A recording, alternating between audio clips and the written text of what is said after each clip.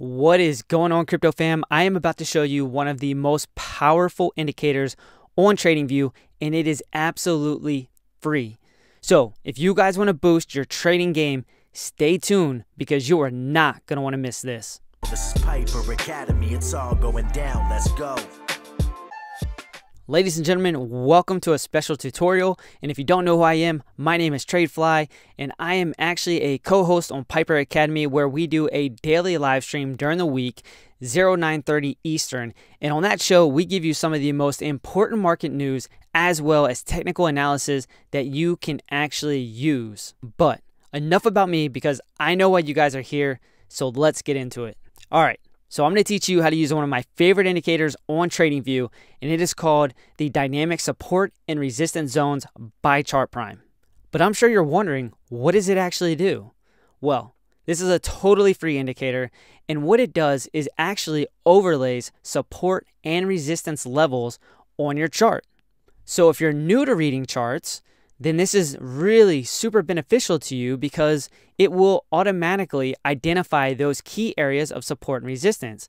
Now, if you're not new and you're a seasoned vet in trading, well, this could actually add confirmation to what you're seeing on the chart. One of the things I love to do is actually identify support and resistance zones by myself, but then I will turn this indicator on and it kind of validates what I'm actually seeing on the chart. But there's a key component to this is it actually overlays volume as well. So that'll give you a stronger indication of these levels if they're actually going to hold up. All right, so the first thing we're going to talk about is how do you actually get TradingView? Well, it's pretty simple. You just go over to tradingview.com and you can sign up for an account completely free. Now, if you guys would like, you can use my links down below and that will take you there as well, and it'll help support me as a content creator. Now, the one thing that you need to know with a free account is that they will limit how many indicators that you can use at the same time. Once you have TradingView up and running, then you're gonna have to select an asset. And today, we're gonna use Bitcoin or BTC. Once you do that search, simply pull it up on the chart. You're gonna come to a screen that looks a lot like this. But let's go ahead and pull up the indicator that we want to look at today, and that is going to be the ChartPrime Dynamic Support and Resistance Zones. Now, you can also do a search for ChartPrime. As you can see, ChartPrime has a ton of free indicator as well as paid for indicators. If you're interested in that, you can also go down to the links below, and we can save you up to 45% by using our referral link, and that is a great deal. But I'm going to be honest with you, ChartPrime has some of the best free indicators in the game right now on TradingView. Feel free to go check them out because I'll tell you what, you might really enjoy them. All right, so easy peasy. Once you have dynamic support and resistance zones by ChartPrime up, this is what you're going to see. There will be many ways that you can implement this indicator into your trading strategy, but I'm going to humor your ADD today. I'll keep it pretty quick, and I'm just going to show you the 2 changes that I make. So here comes the secret sauce. All right, so you're going to head over to settings. Once you have settings open, you're going to go to where it says weighting. And over here to this little tab, you're going to change it from linear to volume.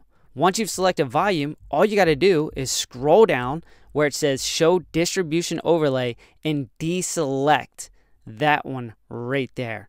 You deselect that and then you hit OK, and voila, that's it. You might wonder why I chose volume. Well, volume actually represents the trading activity in relation to the area of support and resistance. So for me, volume is going to directly correlate to the likelihood that an area is actually going to hold up as support or resistance. Now, let's talk time frames. For me personally, I found the most success on the weekly, the daily, and the 4-hour. But don't worry, you can tweak the settings however you want and use whatever time frame you're the most comfortable with. But personally, as a swing trader, those time frames work best for me. So you're probably wondering, what are you looking for on the chart? Well, personally, I'm not just looking for the lines alone. I typically like to find some confluence. And what that is when different aspects of technical analysis line up. You could see moving averages as well as the Fibonacci retracement tool all lining up in the same spot with an area of support or resistance. Now, as a trader, that is one of the things that you really like to see because it just adds to that element of putting the statistical probability in your favor for one of your trades to play out. I'm not going to go into a real deep dive on how I use some of these other indicators because that's going to be a whole nother class in itself. But one of the best indicators to use is going to be the Fibonacci retracement tool. All right, now onto the fun stuff, and let's talk about what this indicator is actually depicting on the chart as an overlay. The first thing you're going to notice is a series of red and green lines. You can see these areas of red are indicating resistance. The areas of green are actually indicating areas of support. Now, one of the things is pretty important to understand with this indicator is that these lines can repaint. So initially, this area right here that's indicated in red was green. As price action moved through that area of support, it then flipped it into resistance. You can see that indicated right here by the retest. Another important element of this indicator is these red and green circles. Red is indicating that an area of resistance was tested and it actually held up. You can see that there was no close above this area of resistance. Vice versa, you can see that indicated here with the green dots. When it actually tested that area of support, it held up, but ultimately it then came back through, and you can see it did not reprint a green circle, and it has flipped this area of support now into resistance. This is very important, especially if you're looking to play these support and resistance levels as part of your trading strategy. All right, now that we've talked about the horizontal lines of support and resistance, let's talk about one of my favorite parts of this indicator, and that's volume. You can see the volume here on the right side of the indicator, and as it gets stronger or there's more volume, which means there's more trading activity in that area of support and resistance, you're going to see it turn into this light blue color. That to me indicates that it is a pretty significant area of price action. All right, so let's shift over to the weekly, and what I really want you to pay attention to are the red and the green dots.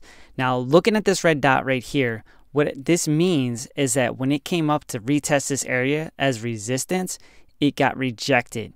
And so let's go ahead and measure that. So from where it actually retested and broke down to the area of support was a 22% move.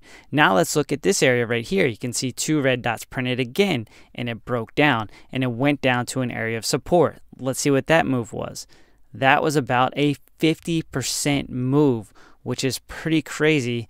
But we're going to keep measuring these out because here's a couple more red dots right here.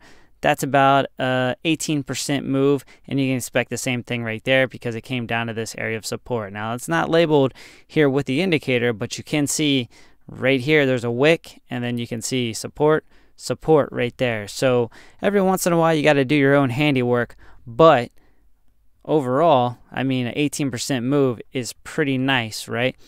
So eventually, if you were to have gone long at this point, this thing took off, right? And you didn't see a rejection again until it got to about this area. Now, if you go back left on the chart, which is one of my big things, you will see there was an area of resistance here.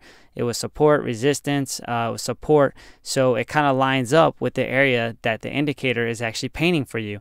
And it did get a pretty nice rejection. So if you're measuring from there down to this area of support, again, about an 18% move. But check this out. Printed a green dot. We tested this area of support and then it took off. And guess what? Bitcoin came all the way up to its new all-time high, right? So from here all the way until it printed another red dot, look at this. This was about a 73% move. That's pretty crazy. Now, I'm not saying that's how I actually use or implement this indicator.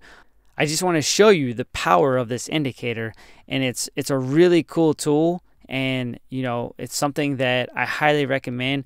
I'm not going to say to use it as a sole source, but I will say it's a pretty nice one to bring into your strategy, especially if you're like me and you like to use support and resistance. All right, fam, that about wraps it up. If you enjoyed today's episode, give us a like and subscribe. We would truly appreciate that. And don't forget to turn the notification bell on because knowledge is profit, and we're always dropping that alpha here on this show.